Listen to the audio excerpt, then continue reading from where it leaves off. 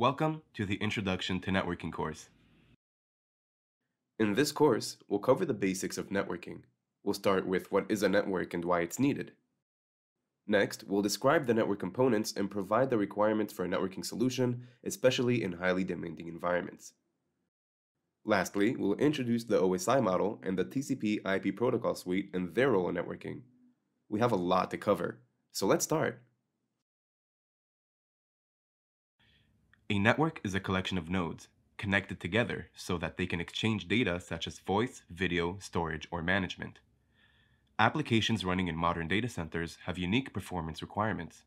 The network must be able to provide the performance expected by the running applications, such as high bandwidth and low latency. In addition, the network must be highly available and scalable to support future growth. This is not an easy task. So, how do we create a network? Network components include the end nodes and intermediate nodes. The end nodes include compute, storage, and management nodes. These are the source or destination of the traffic carried in the network.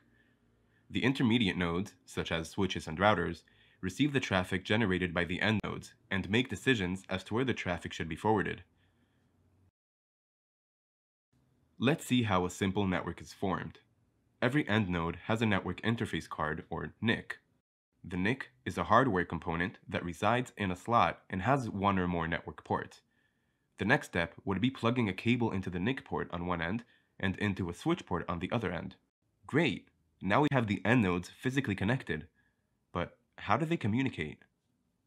For the end nodes to be able to communicate with each other, an example sending and receiving traffic, they must implement the same communication protocols, where each protocol is responsible for a specific set of activities. Each protocol defines a set of communication rules, such as how the communication session is set up and terminated, what is the message format, and how errors are handled. There are many protocols for different purposes, and we are not going to cover them all. A group of protocols that run concurrently to implement network communication is called a protocol suite. Different protocol suites are different combinations of protocols that are used for different communication types. Later, we'll introduce the main protocol suites used in today's networking deployments. Considering all the hard work that a network is expected to do, it is easier to break down the different functionalities of network communication into layers, in order to make communication easier. The Open Systems Interconnection, OSI, is an ISO standard model that describes 7 layers that computer systems use to communicate over a network. It is a generic, protocol-independent standard that was the first standard model for network communications adopted by all major computer and telecommunication companies in the early 1980s. If you've heard already about a layer 2 device such as a switch or a layer 3 protocol such as IP, they all refer to the respective OSI layer. We'll cover some of those later. There are many advantages to a layered model. Some are listed here.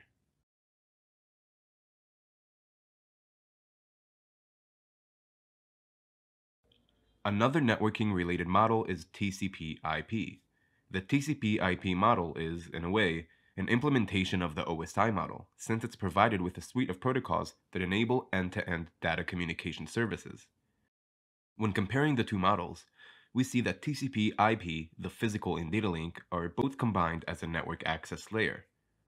Also, there is no session or presentation layer in the TCP/IP model, so the 3 upper OSI layers are combined into a single application layer. In the 1970s, the US Department of Defense developed a network called ARPANET that enables data transport between computers at different locations by creating alternate routes. TCP/IP was used as the system protocol for that network. ARPANET ceased to exist in 1990, but since then, TCP/IP has evolved to meet the changing requirements of the Internet. TCP/IP specifically defines how computers should be connected to the Internet and how data can be transmitted between them. TCP/IP protocol suite is named after 2 of the main protocols: TCP, Transmission Controlled Protocol, and IP, Internet Protocol. The TCP/IP suite is a set of communications protocols used on the Internet. It includes protocols that specify how data is packetized, addressed, transmitted, routed, and received, thus providing end-to-end data communication.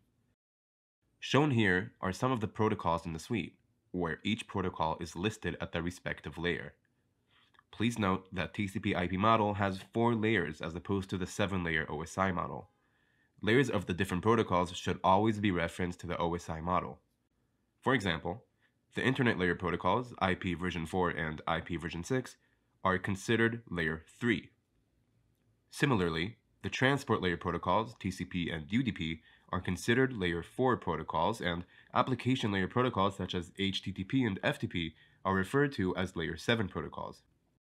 We'll cover some of these protocols in more details in the following units.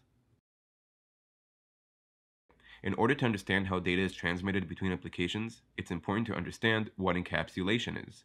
Sending application creates messages that are passed to a production line of the lower layers, where each layer adds its relevant information in a process known as encapsulating the data with a layer header. Header is the supplemental data placed at the beginning of a block of data when it is transmitted. The supplemental data is used at the receiving side to extract the data from the encapsulated data packet. This packing of data at each layer is known as data encapsulation. By the end of the encapsulation process, the encapsulated data is transmitted on the wire. Each layer is associated with different protocols: PDUs, protocol data units, addresses, and devices. Let's see these for each of the layers. The data generated at the application layer for network transmission is referred to as a message. A message is then encapsulated at its lower layer, the transport layer. The transport layer adds a layer 4 header that includes fields such as port numbers that are relevant for transport layer processing at the receiving nodes. A message encapsulated with a layer 4 header is called a TCP segment or UDP datagram. These are the layer 4 PDUs. A TCP segment or UDP datagram is handed over to the internet layer and is further encapsulated with a layer 3 header, containing, for example, source and destination IP addresses. The layer 3 PDUs are called packets. Packets are routed in the network by layer 3 devices called routers. Packets are then passed down to the data link layer that adds a layer 2 header. Layer 2 PDUs are called frames. The most important values in the data link layer header are source and destination MAC addresses. Frames are forwarded in the local network by layer 2 devices called switches. The frame is then transferred to the physical layer, layer 1, and is converted into a stream of bits. The stream of bits is then placed on the network medium for transmission. We've used many technical terms to describe the flow of data transmission. No worries if you're not familiar with some, we'll cover them in more details later. At this point, it's only important that you understand the general flow. Throughout the course, we'll use standard icons to represent typical network components. Please take the time to review them and make sure you are familiar with them.